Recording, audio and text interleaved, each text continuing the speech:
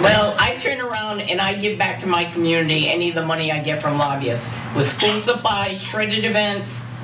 So I don't, that's what I do. I give it back to District 62. Folks, are you going to buy this story? Folks, it's pay for play here. These large corporations, real estate developers, they're not making large donations to politicians because they like you so much and they just want to give free money. They want something for that money. That's the way the State House has always ran. You just watched a candidate for state representative in Rhode Island saying exactly what needs to be said on the campaign trail, calling out her right-wing opponent by mentioning some of the corporate money that goes into her campaign. I apologize, centrist opponent, I shouldn't say right-wing, centrist opponent, which there's a lot of agreement between centrists and right-wingers, let's keep it real. But in this exchange, you see Kimberly DeCoupe, that is the progressive candidate, calling out the corruption of Mary Messier, who is the centrist, okay? So be sure to listen closely to this next clip because you'll hear Messier's abysmal excuse for the corporate money that's flowing into her campaign coffers. I think the articles are already coming out letting us know that this is a bad deal. So for everyone that's there, I want you to understand that 36 million of what's getting used at the stadium is bond money that was supposed to go towards housing and commercial real estate. So we chose to put that money towards the stadium as opposed to making a dent in the housing crisis. And it'd be very clear for folks if they weren't taking money from some of the stadium lobbyists, like Mary Duffy. Excuse me? Yeah, I mean, you've taken money from some of the stadium lobbyists. No, I have not. No, I have not. Oh. Yes, Who are they? Let me read you the names of the folks. Who are they, Kimberly? Nicholas Hammond, Peter Batista, Zachary Darrow, William Murphy. These are the lobbyists for the stadium currently. They are lobbyists for many things at the State House, not just the stadium. And one of them is the stadium. And actually, one of them is also a lobbyist for fossil fuel companies. So there you go as well. No, I mean, they gave me bribes for more than just the stadium. That's her abysmal response and excuse, Cenk. Yeah, no, look, I love this because I need more of this. Yeah. And so this is actually a very logical, very easy line of attack. You could do it to any corporate Democrat. They all take lobbyist money, they all take corporate money, and they all do exactly what their donors tell them to do. And so the only reason people didn't do it in the past is because corporate media would come in and yell at them and go, oh, that is uncivil. In fact, it's literally what happened to me. When I ran for Congress, I called out my opponent's lobbyist money and corporate money over and over and over again. And the media universally said that I was rude for mentioning that she was getting campaign contributions. They defended her and they said, do not vote. Basically, their message was, do not vote for Cenk because he's not corrupt. And it's very rude to point out his opponent's corruption. Well, now a lot of progressives are saying, no, we don't agree. We're gonna call out the corruption. Yes, campaign contributions are obvious bribes. They're meant to influence your vote. They're not meant to give you a hug for no reason. They're not giving you money so you don't vote with them. These are the most obvious things in the world. But I love that progressives now have the courage, a new generation of progressives have the courage to say obvious things. And you know what? It bothers the corporate Democrats so much. She was so offended that she walked out. Yeah. That's how you win. So Mary Messier packs up her stuff soon after that exchange and then sits at the table pouting for another few minutes. And then she gets really testy when Kimberly challenges her yet again. So let's watch that. Or being represented by somebody who does take corporate donations, takes lobbyist donations, somebody who lives very comfortably when a lot of the city isn't comfortable at all. Excuse me, if I live comfortably, it's because I worked all my life since the age of 10 delivering newspapers. You think you're the only one who has worked? No, but you make it sound like I never did. And I resent that. The upper class white woman resents it. I mean, you're reaching out to accept lobbyist donations. The lobbyists don't even know my name because I'm actually working class. Yeah, well, we'll see what you do. What I love about this whole situation is regardless of what happens in this race, what's important is that it's, in the very least, a moment of important information for the voters who are paying attention to this, right? Because it's important for people to have in their consciousness how government actually works, what really motivates the policy decisions that lawmakers, whether it be on a state and local level or federal level, why it is they make these decisions, what are the motivating factors behind the scenes. And I think now more than ever, people are aware of the corruption and the bribery that takes place and how it's baked into our political system. But what's also amazing to me is how full-grown adults immediately go into baby mode as soon as they're confronted with accurate information about their own behavior and campaigning. It's like they feel so entitled to patty cakes constantly. And it's like, listen, Mary, you're a full-grown adult. You're taking the money from these corporations. You should be prepared to defend why you would take that money. And so far, all we've gotten is pouting, a lot of excuse me's, and also claims that she's a hard worker. Okay, but hard workers get corrupted all the time. We see it in DC all the time.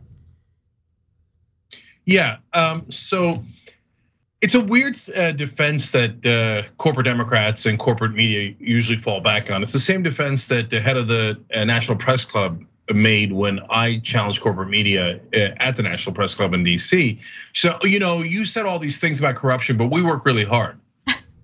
So? But wait a minute, that doesn't have anything to do with the issue, right? I'm not saying that you're lazy. I'm saying that you're pushing the agenda of your advertisers. You might be pushing it really hard. Congrats, you work really hard at that. So in this case, you're a politician in Rhode Island that's taking tons of lobbyist money, and you're doing exactly what the lobbyists want. Maybe you're working really hard at that, but that's not a silver lining. That makes it worse. And it was, you see how incredibly defensive she got, because they're not used to being challenged on this. They're used to coasting on it. Of course I take the bribes. Every politician takes the bribes. What, now you don't want us to take the bribes? Yes, that's right, we don't want you to take the bribes. And she weirdly said there before she got up in a huff and left, something about how, oh yeah, that's what the upper class white woman says. But wait, the other candidate, the progressive candidate, didn't say anything about race. Why did you weirdly make it racial? I got news for you. Unfortunately, plenty of minorities in Congress also take the bribes. This doesn't have anything to do with the race. It has to do with, are you taking the lobbyist money or aren't you? And I feel like the corporate Democrat there was looking around in the room like, where's the press? You're supposed to protect me. Well, why isn't my guard here? Okay, reporters yell at her for saying things that are true, right? Yeah. Well, they will later, trust me, don't worry, they're gonna get your back. But for this moment, in that moment, you panicked and you left the room and you had no answers. And I love it. And by the way, this uprising in Rhode Island is the best. All of these progressive candidates in Rhode Island are like, no, we're gonna call out corporate corruption, lobbyist corruption of our opponents, and we're not gonna give a damn what the corporate media says. I'm here for it. So she probably randomly decided to mention race because she realizes that the policies that she supports in the state overwhelmingly impact minorities in a negative way, especially minorities who are employed in minimum wage jobs. For instance, during the debate, Mary Messier also fearmongered about raising the minimum wage and how that's gonna hurt the economy and get rid of jobs. She opposed any meaningful reform when it comes to the tax system that obviously gives wealthy people a massive advantage and gives them tax cuts. She said that she supported some form of universal health care, but then proceeded to only talk about long wait times under a single payer healthcare system or a universal healthcare system. And she also lauded a $5,000 yearly grant to a soup kitchen from the state when she was asked, if she would expand social services. Okay, and I want to just end on one final video because as DeCoupe was giving her closing statement, Mary Messier behaved exactly how you would expect her to. Let's watch. It's clear things aren't working for working families. Low wages, high rent, a tax code that is in many ways regressive, and out in the open, pay for play. It doesn't have to be this way. We can have a vibrant city with a government who cares for us. But I think we need to be brave enough to stand up for what we deserve. Good schools, good union jobs, Thank you, a everyone. clean environment, affordable quality housing. These are the things that make life dignified for people here. Man, that is embarrassing. Super embarrassing. God. Yeah. I mean, look, acting like a freaking toddler during a debate. You're running for elected office. You want a position of power, and you can't even handle being an adult who respectfully sits through the debate that you've agreed to engage in. Toddler. That woman is a toddler. And if you notice, she went and very cordially shook the hand of the Republican in the race. The corporate Democrat and the Republican have been playing patty cakes their entire careers, all across the nation. And you see how the corporate Democrat hated the progressive so much more than the Republican. Perfectly happy to agree with the lobbyist and the Republican, but a progressive telling the truth, so angry I have to leave right away. Okay, it was incredibly disrespectful to leave in the way that she did. Look, in Rhode Island, it's called a cooperative. It is a slate of progressives that are running all across the state, and it's looking to take over the Democratic Party.